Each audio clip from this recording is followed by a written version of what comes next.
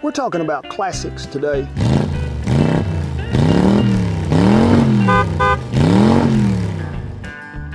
And yeah, them are classics, but this is one you can eat. Hamburger steak and gravy don't get no better than that.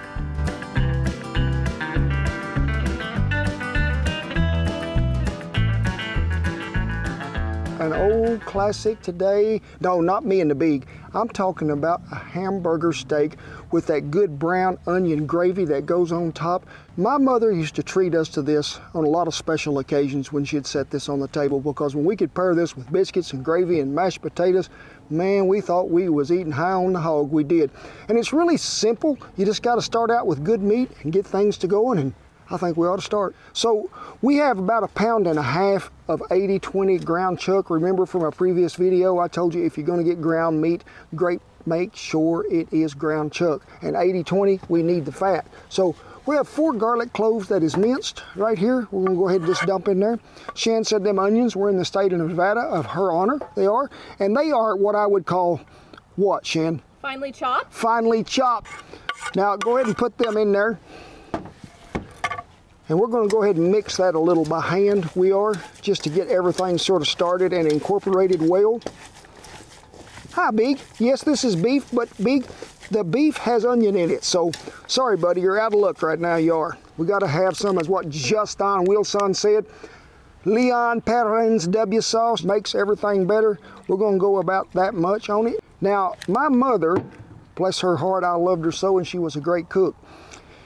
This would be about as far as she went, and then she might put some salt and pepper in it. Now, we're gonna come in there with some of our original seasoning and season it, but then we're gonna add just a little bit more black pepper to it.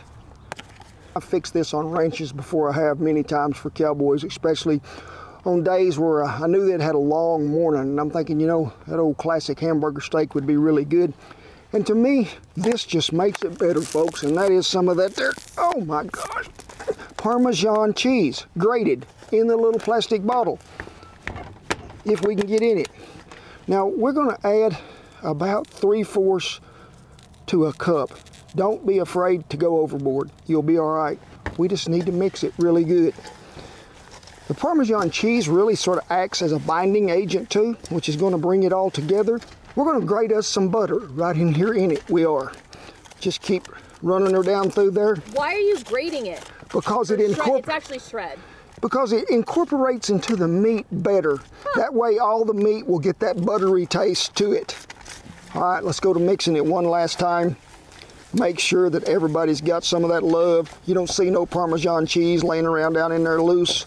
This is 1.5 pounds, so I know we're gonna at least get 4 out of here. So get them in a ball, pretty good shape, and we're just going to see that we get pretty well 4 equal balls before we go any further.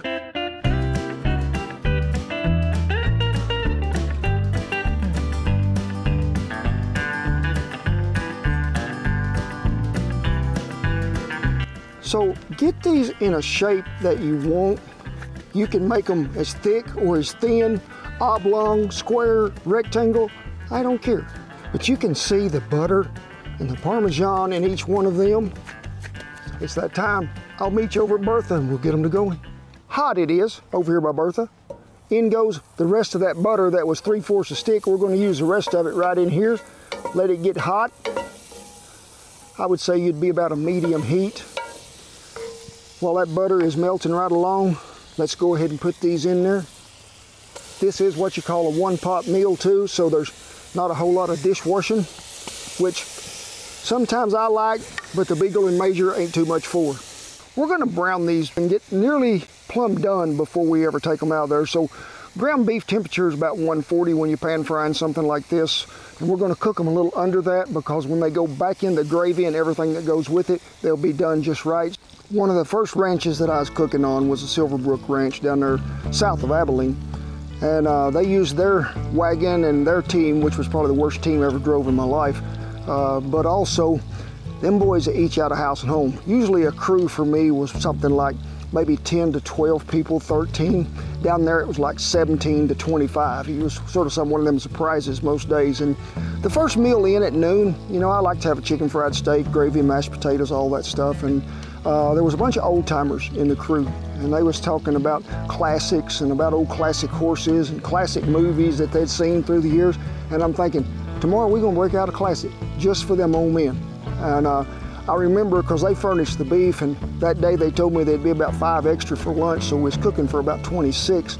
Well, I cooked about 10 pounds of meat, and I made some of the biggest hamburger steaks I believe I ever made in my life. That's probably this big around, about that thick. Put them in that old 20-inch skillet and cooked them down to where that's just right. And then when them boys come in there, and I just poured that gravy over the top of that meat and just let it go to bubbling in there. And you never seen any old timer in your life that would come under the fly of the wagon and ask you what was going on or what was happening. But I remember old Ed's was just sort of like an old gooseneck, just reaching way over as far as he could. And I hear him tell one of them others, that looks like hamburger steak and gravy right there. I hope he's got some mashed taters to go with it. Well, I filled them boys up so much that day when they got through eating. They were going to go back as soon as they did after lunch. But I remember old Ed telling them, hang on, we're just going to sit here and wait till that settles. They got to camp at 12, they left at 2:30. That's what you call filling them up, making them do it right.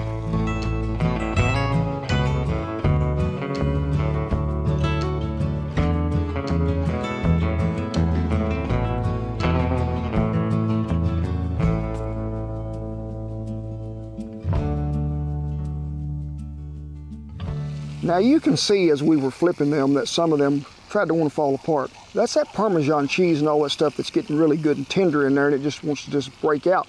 But if you'll make these, chill them in the ice box about 30-45 minutes ahead of time before you do this, you won't have no trouble at all. Well, meat is done, it is. I done sliced me up a white onion. We need to get it in there so it can cook. Now, you remember we put that rest of that leftover butter in there that we had? That's going to help them onions too as it goes along there with that meat grease. So we're going to let these cook till they get pretty good translucent and pretty soft, and then we'll add the rest of the gravy making to it. As them onions is simmering right along over on Bertha, you got to have gravy with this. And we're going to use half and half. That's what's in my recipe.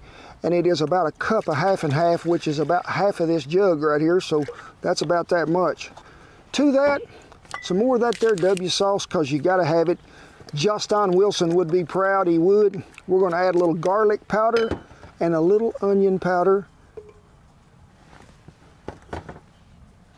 And to that, a cup of beef broth. Going to add that gravy to that onion mixture over there, stir it up and let it come to a really good simmer to where it's boiling a little bit. And then we're going to add some cornstarch, which is just cold water and cornstarch, because we need a thickening agent, and we're going to let that cook till it gets thick. Then we're going to add our hamburger steaks back to it, and we're going to try to just let them come to a low simmer. That was not a word. Nope. We're going to let it come to a low simmer and just sit there and just sort of all them flavors blended together for about 10 to 15 minutes, and then we're going to eat it.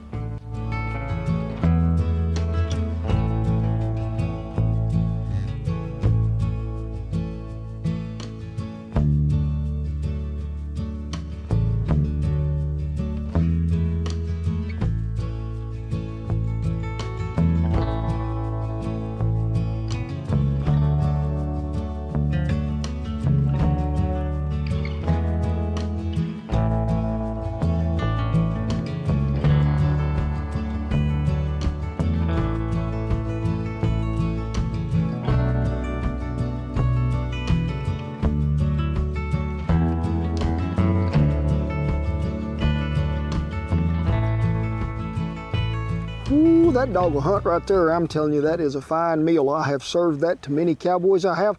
But my mother, like I said, graced it on our table so many times. And really, my way of serving it is like I did. I dished the potatoes down there first, then a layer of gravy, then the meat, then more gravy, because you can't never go wrong with gravy. You can also bake this dish when you get that hamburger meat and everything done and put it back in that gravy. If you want to slide it in the oven and let it bake for 15-20 minutes, you can. And it's a great dish that if you want to cook in a Dutch oven, because it's so easy to cook, you can see the top and the bottom, everything is good to go. But me, I'm gonna have a bite. It's gonna be good, Big.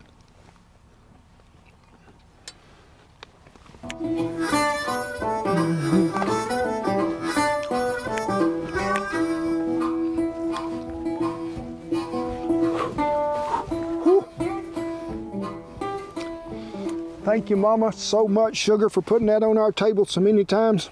This is probably one of the better classic meals that I think that I've ever eaten in my life, because it just brings back a flood of memories from old cowboys to sitting at my mother's table to having this in cafes so many years ago. I had some really good help today. Where they at? Mage, are you here? We'll have some potatoes. Mage says, I didn't know we was having potatoes. Big said, I really don't like potatoes. He doesn't like potatoes? It's one of the few things I've never seen him eat. And broccoli. Lou says she doesn't mind.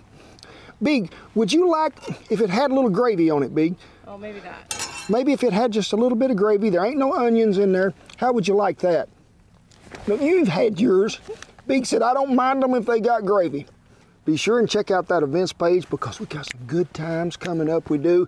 Ritz Theater over there in Wellington, Texas, March 29th. Me and the Cleverleys are going to be doing a show, but y'all going to get to eat a meal that we prepared. And hey, I'm just going to go ahead and just give you a tip right now. Big old center cut pork chop. Going to be good, it is. We appreciate you. We really do. Y'all are family to me and Shan and all the pups. And let's make this world a better place. And let's be a better friend and a better neighbor to each and every one out there. But it is with pride, honor, and privilege that I take my hat off to all the veterans, the servicemen and the women, all those folks keeping that old flag flying over camp. We commend you all, we do. Rest of you get on up in here quick, because this old classic is fitting to eat this classic, it is. Big hug, God bless you each and every one, and I'll see you down the best hamburger steak trail ever. Gosh, howdy, doody, fruity, tooty. Why do you always put on gloves? Because the hamburger meat gets under my wedding ring. Oh, really? Well, I think it was 1993, one of the first ranches that I'd cooked on the Silver Book. Starting over.